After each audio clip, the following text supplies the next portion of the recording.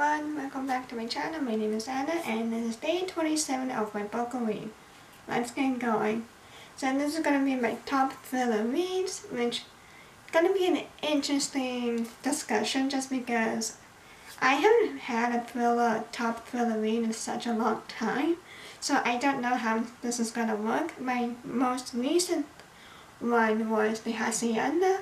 So we are going to talk about this one. Even though I kind of touched base already, I just wanted to show it off anyways. But yeah, this is going to be an interesting one. Let's get going. So my first book is The Hacienda by Isabel Canals. So this is like Mexican Gothic meets Rebecca, set in the aftermath of the Mexican War of Independence about a remote house and sinister haunting and a woman pulled into their clutches. So, I gave it a 4 stars. I love this book. I really thought it was great. I love the mystery, I love the plot. It was just so good. I did enjoy the plot. There were times when the plot was kind of dragging on. That's why it's a 4 star. I would have given it 5 stars, which never happens, but I'm excited for it. But I really did like the suspense of it, though the characters were okay, and some of the poems was a little bit tiring just to listen to them. But regardless, I did like the crazy times where Beatrix and Andres had, and I did like the ending. I thought it was suitable and realistic. If this was a real life book, I thought the ending was realistic, so kudos on that. And I really like spoilers, like the human behind the wall.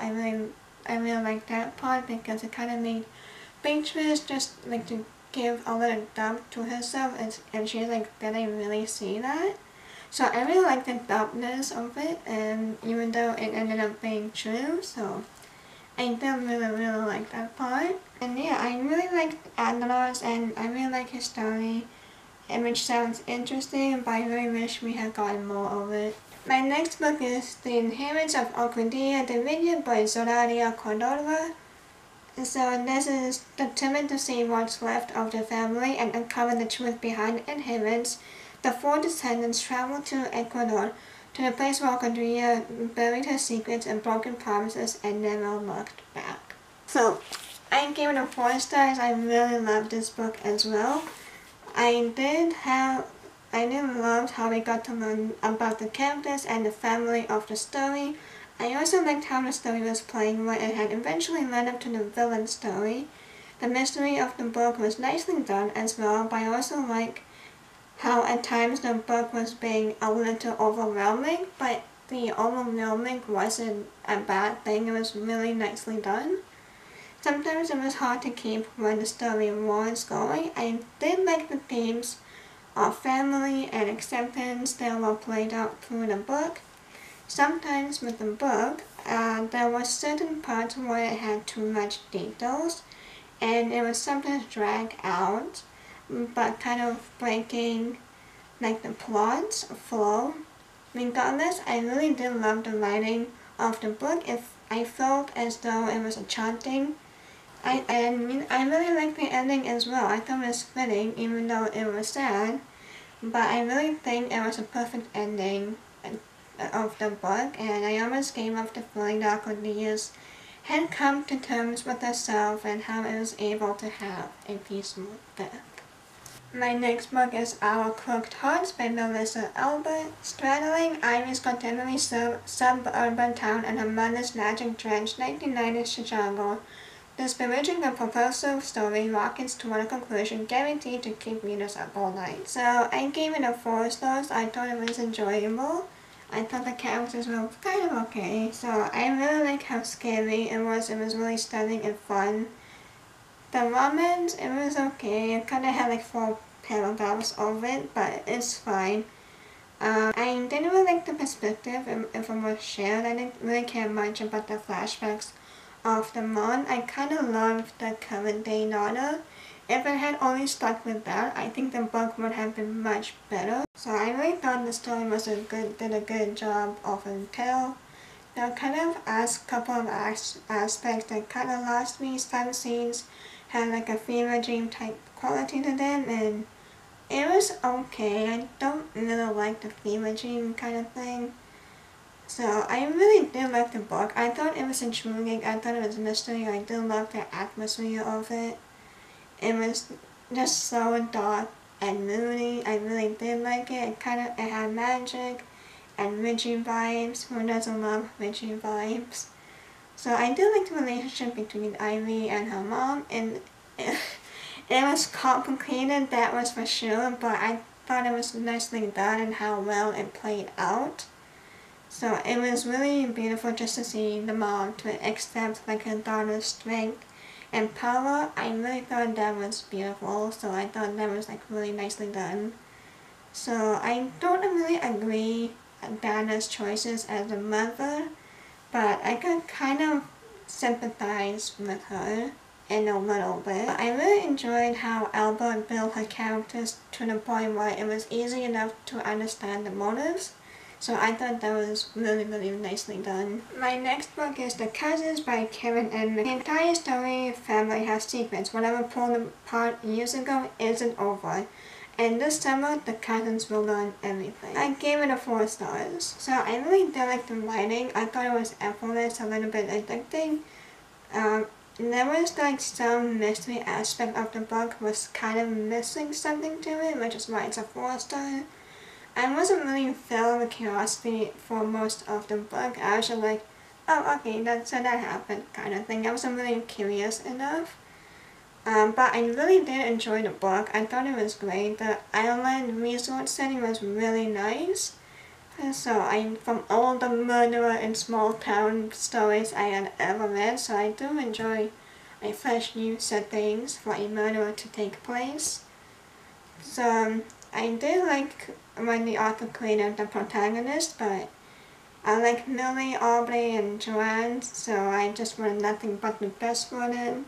The setting, characters, and the story family, secret looking, was really enough to really get my interest on. I thought that part of the book was really quite fascinating and intriguing. I think the end had a really great twist and concluded nicely for the story family. So I really enjoyed that. I didn't think it was clunky. I thought it was just a perfect ending for the way how things were supposed to be. My next book is The Ballerinas by Rachel Campbell Dale. Dale meets Black Swan and Luckiest Girl Alive, about a trio of both ballerinas who meets a student at the Paris Opera Ballet School.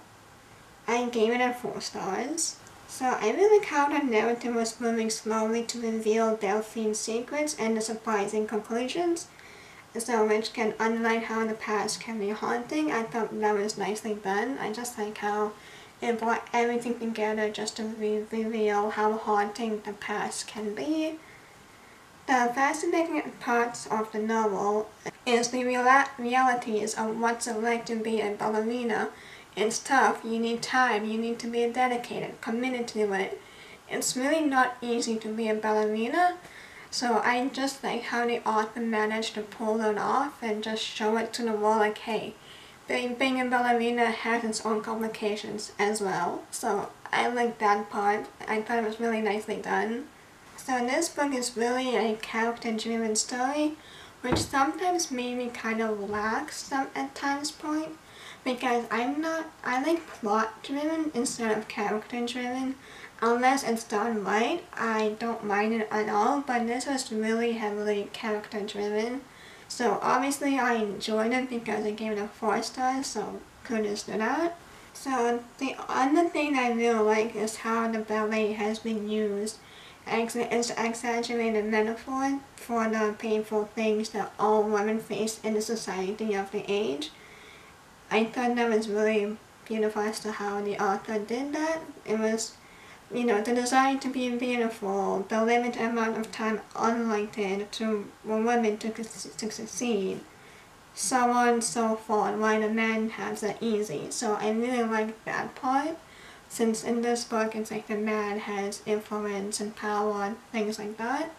So I think that was also really nicely done for this book as well. The one issue I had was the timeline of this book. Sometimes it would go from here to here to here to here, and then it had a nice flow, which I really wanted to have.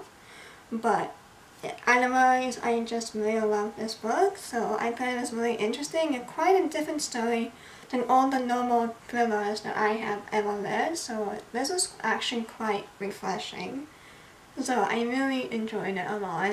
And this book would also be great if you like ballet. So what have you got to lose? It did kind of remind me of Black Widow.